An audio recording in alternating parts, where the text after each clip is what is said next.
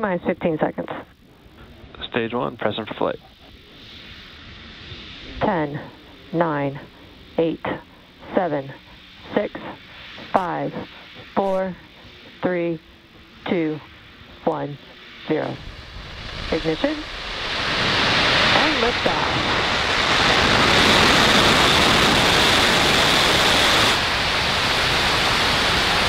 Vehicle is pitching downrange.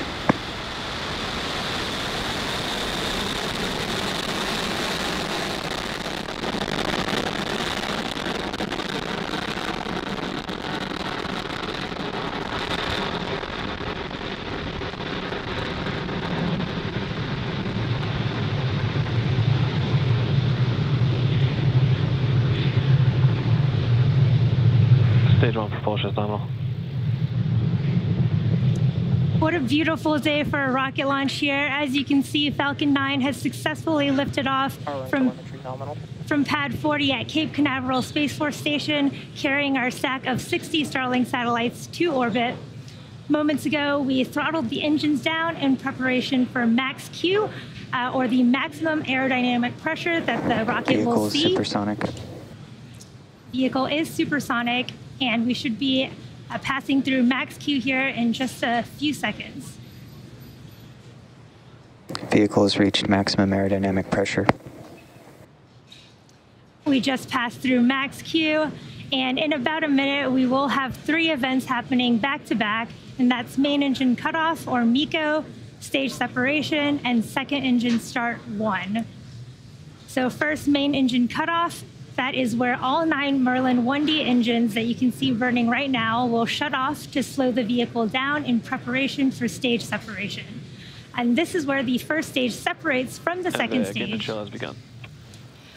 With the first stage making its way back to land on our drone ship, just read the instructions, while second stage continues on its journey to its third event, which is second engine startup 1.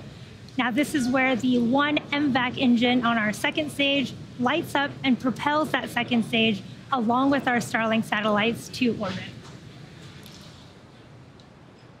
What a beautiful view of those 9 M1D engines burning there on a beautiful clear day.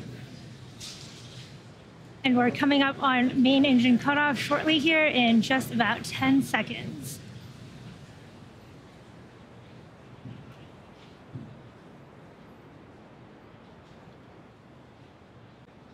MECO.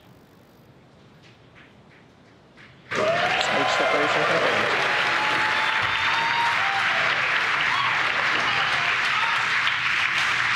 And recognition. You can see in that beautiful footage that we did just have MECO, stage separation, and second engine startup 1. Those grid fins are coming out on the first stage there on the left. And in just a few seconds, we should have our fairing deploy.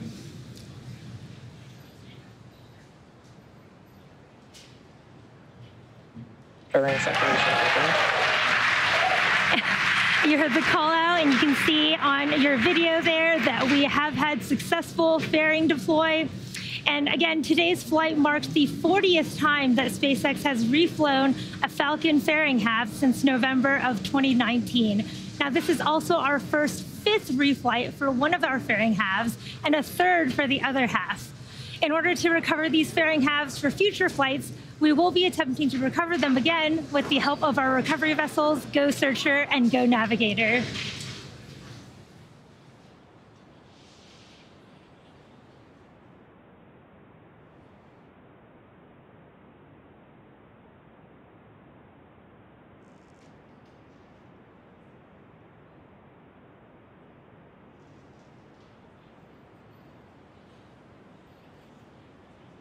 Stage 2 continuing towards its first orbit on the right-hand side of your screen. Left-hand side of your screen, you can see Falcon 9's first stage reorienting itself for its next 2 activities.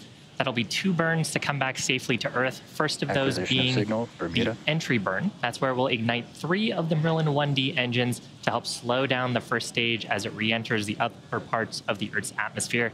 The second burn will happen closer to the drone ship. That's the landing burn. That's where we'll ignite just the single center Merlin engine. That'll bring the first stage's velocity rapidly down to 0 for a soft touchdown.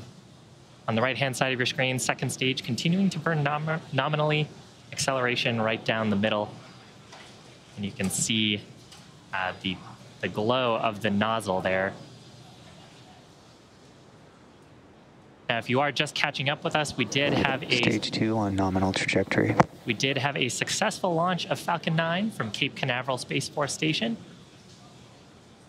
And first stage on the left-hand side of your screen is headed back to our drone ship named Just Read the Instructions, stationed out in the Atlantic Ocean.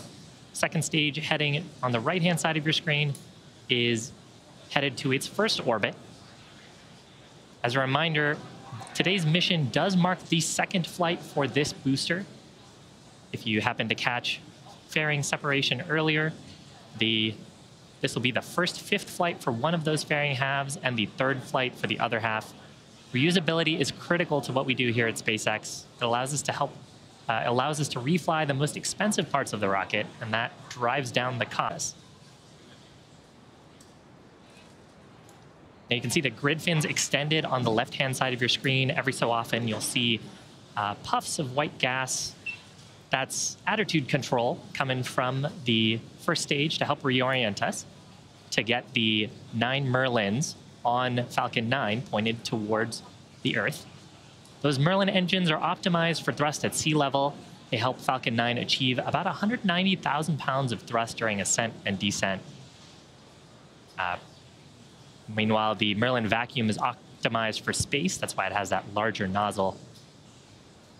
Now, coming up here is entry burn.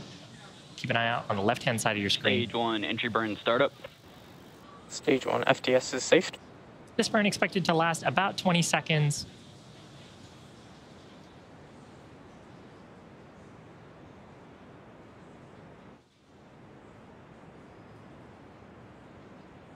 Stage 1 entry burn shutdown.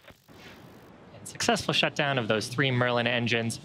Now, if you followed along our missions in the past, you'll know that soot Stage on 2 the first continues on stage nominal trajectory. is an indication that the rocket has flown before. That's because we use rocket-grade kerosene, or RP1, as our fuel in Falcon 9. That's a carbon-based propellant.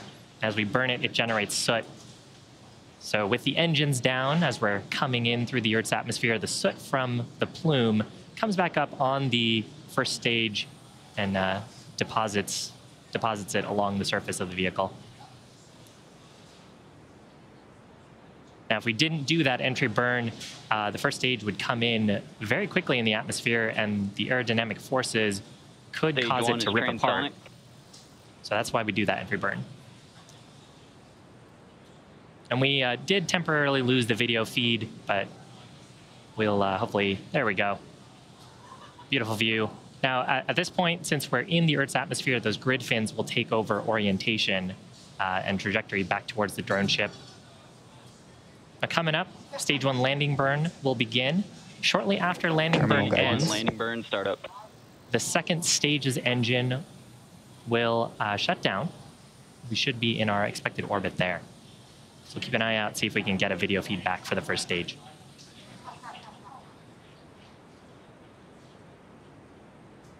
Stage 1 landing leg deploy.